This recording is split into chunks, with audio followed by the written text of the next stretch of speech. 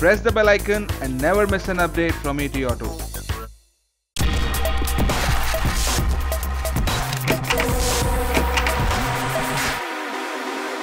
Hello and welcome to ETAuto. As we talk about electric vehicle, I have somebody who rather pioneered electric vehicle in India with the Riva.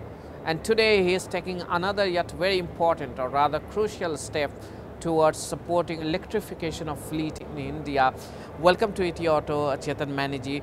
You brought in Riva, your group. Now today you are bringing a solution for battery swapping, an entire system. Can you tell us more about how it's going to work and what kind of support you are going to provide in transportation industry? So, you know, with over 20 years of working electric vehicles, I said, why haven't they really taken off? And three things kept coming to my mind. That vehicles are still very expensive, driven by battery costs. That people are really concerned about the range anxiety and how much they can drive. And the third part was the long refueling time. You know, you can charge vehicles in 5 to 8 hours or fast charge them in 1 hour, but anything over 5 minutes seems an eternity. The other point is there wasn't really an infrastructure available. So we said, if we're going to solve the issues of making transportation go in a large way electric in the country to meet India's 2030 emissions, this is critical for us to do. And so what we said is if you separate the batteries from vehicles, you can get vehicles, be it two-wheelers, three-wheelers, four-wheelers, or in this case buses, to be potentially cost neutral, right? And the cost of energy can now be also on par or lower than gasoline or diesel vehicles. So by this we address the fundamental issue on cost. By creating swapping technologies that swap in just 2 to 3 minutes, there goes the issues related to range anxiety. Now for the first time you've got a solution that's cost economical and refueling is faster, cheaper and more convenient than gasoline. So how soon you can build a reasonable network of swapping booth that you are showcasing just now?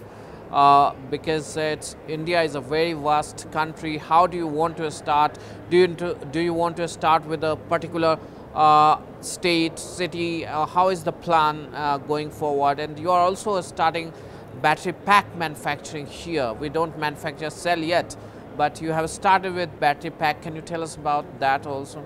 Sure. So in the case of buses, what we're seeing is that the 11 smart city tenders coming out and several cities are moving towards electric buses. So Ashok Leyland and us are jointly going into some of them and going to be bidding to say how we can give a full solution to cities. So that would be our first area.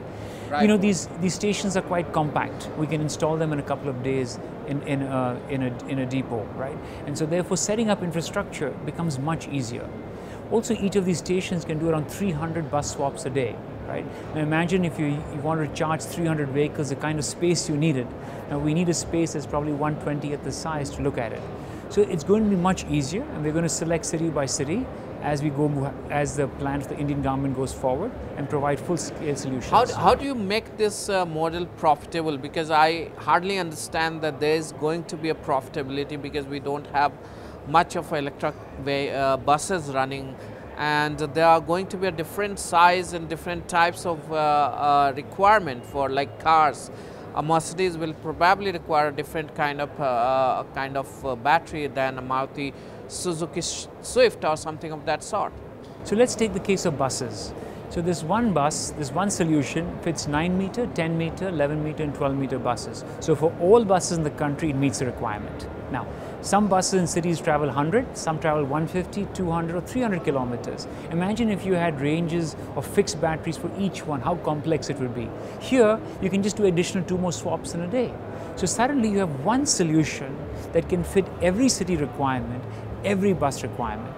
It's also modular. You can use a couple of them for other applications and increase the range if you need to. So what we've created is a unique solution. Now, the solution for cars will be different, right? But it'll be compatible across multiple products. So how do you deal with the design? Because the space, etc., the size of the battery, that has to be, unique with every vehicle So to start off with, we're focusing on buses and 3-wheelers and 2-wheelers. In the case of buses, the space in the rear is fairly empty. That's where the seats are there, or on the rear engine it's there. So we've got to manage a space that's similar for most buses, and it's quite identical. If you think of 3-wheelers and 2-wheelers, similarly, the spaces are fairly easy to do, and therefore you don't have a problem of integration on this front, right?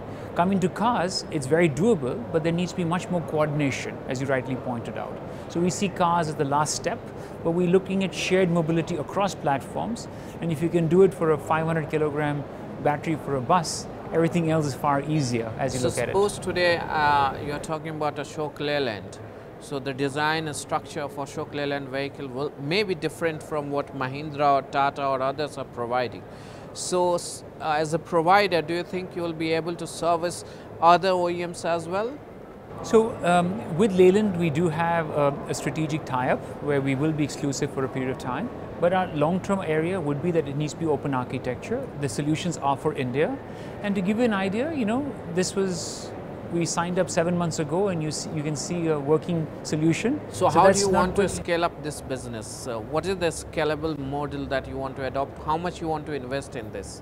So the model is extremely scalable. It works on different applications with different vehicle companies on this area. We are going to this year demonstrate the technologies, do pilots. We'll start to see some scale production by the end of this year as buses start to go in. You will see more solutions to be announced in the next few months, which will be for other forms of transportation. So I think this year is going to be a year of piloting and trialing different cities. Can you give us some number? Have you got some investors on this? So Uday and I, as partners, have already invested in the business. How much you have invested? Well, we normally don't look at numbers on this area or talk a lot about it. But a business like this over time will need hundreds of millions of dollars. And the nice thing about our partnership and that we have here is that Uday's got that experience of bringing that kind of monies in over time. And we see this as the next shift on industry, and we don't see that as a problem. There's a lot of interest today we grow it. At this stage, we've got everything for the technology development, but like any infrastructure business that grows, it's going to need structured investments across platforms, and we'll create those platforms. Thank you so much, Chetan, for talking to ETAuto. Thanks so much. Yeah.